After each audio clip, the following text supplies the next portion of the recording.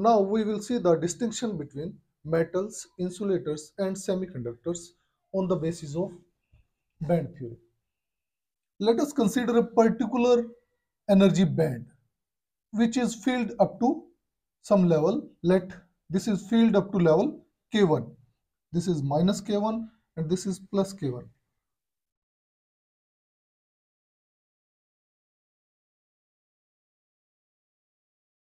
So this energy band is filled up to K1 point. As far as the influence of electric field is concerned, we are interested in knowing, we are interested in determining the number of effective free electrons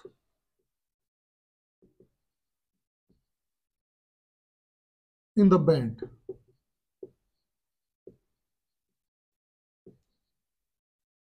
Now the number of effective free electrons in the band is given by N effective, and that is equal to summation Fk.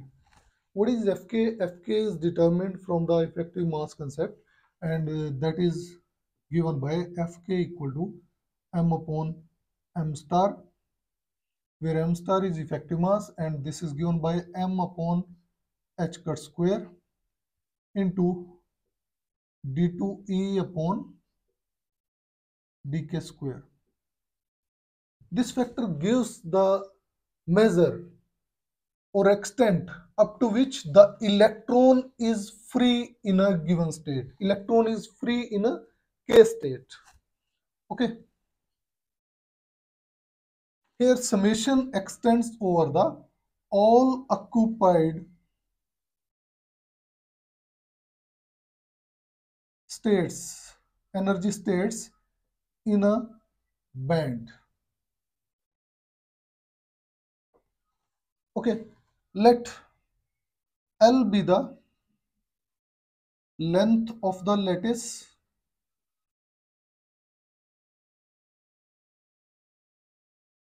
and the number of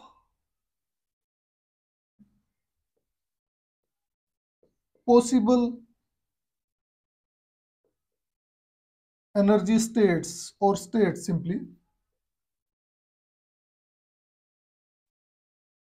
in a particular band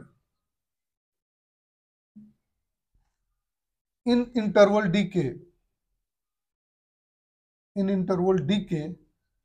is given by dn equal to L upon 2 pi into dk.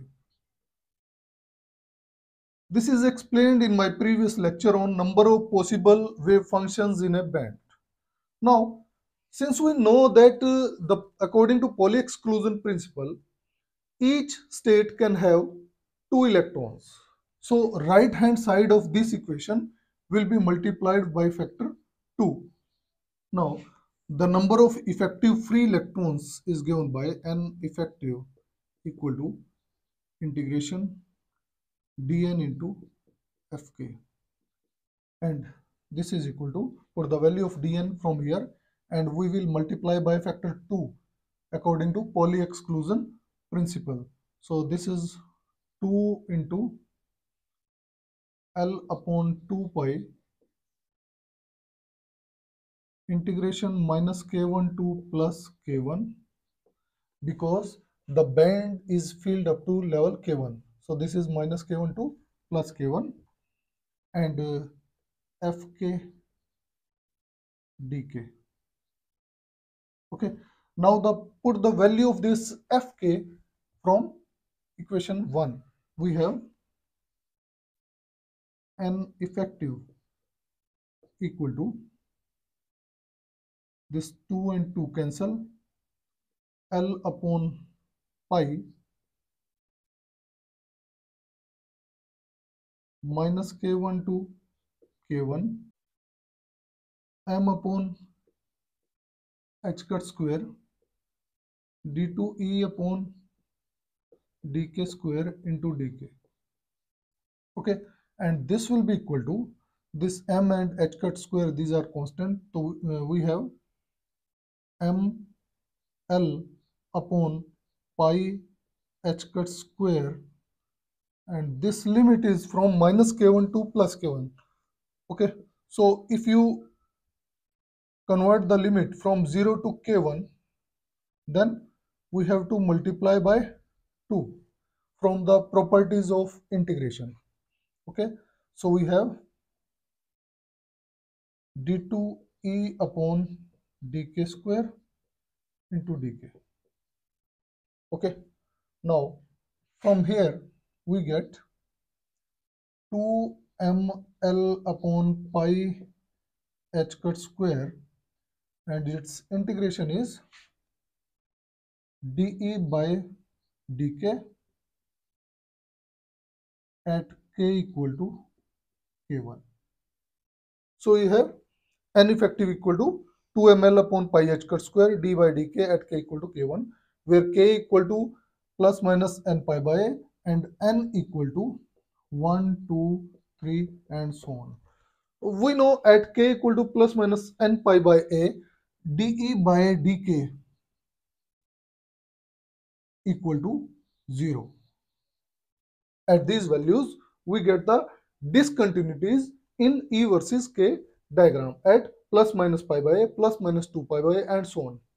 Okay, now if the slope of this E versus K diagram is 0, then number of effective free electrons will be 0. N effective will be equal to 0. And number of free electrons, effective free electrons, will be maximum at the point of inflection. Suppose K naught is the point of inflection, then at K naught, dE by dk at K equal to K naught will be maximum. Slope will be maximum at K equal to K naught at point of inflection. So the number of free electrons, effective free electrons, will be maximum if the band is filled up to point of inflection, point of inflections. In the case of insulators, N effective equal to 0. There are no free electrons in insulators.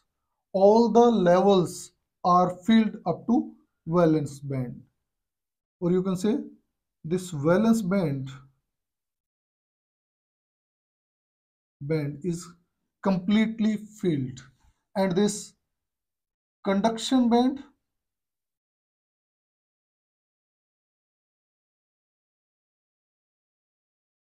is totally empty.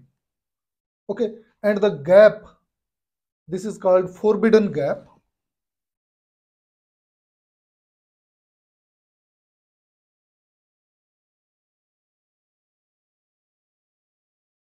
Forbidden gap, forbidden energy gap. This forbidden gap in case of insulator is very high. This is almost impossible for the electrons in valence band to jump into conduction band. So the excitation of electron from valence band to conduction band is totally impossible. For diamond is insulator. This forbidden gap is around 6 electron volt. Now, second case is semiconductors.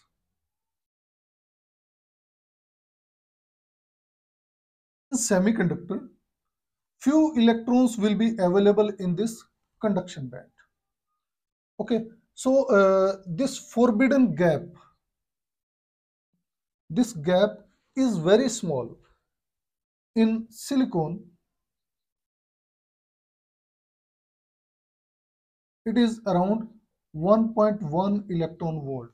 It is very small forbidden gap, and there will be possibility that electron will gain energy and jump to conduction band. In this case, the conductivity is much smaller than in case of metals. In metals, this valence band and conduction band, these are overlapping. Okay, there is no forbidden gap between conduction band and valence band. So electrons are easily available in conduction band. So there are large number of free electron in conduction band and conductivity will be very high. And due to this overlapping, large number of electrons are available in conduction band and that is independent of temperature. In semiconductors, even at room temperature, there will be few electrons in conduction band. Okay, because this energy gap is very small and electron may get some thermal energy from temperature and will jump to this conduction band. So there will be conductivity of a semiconductor lies between metals and insulators. This conductivity of semiconductor will be very less as compared to metals. Okay, metals are good conductor of electricity, but the conductivity of semiconductor will be higher than insulators as the gap is very small. In case of insulators, this gap is very large, very high. So electron in valence band are not able to jump to conduction band due to this high gap, very large gap. Okay, so this was distinction between metals, insulators and semiconductors on the basis of band theory. Thank you.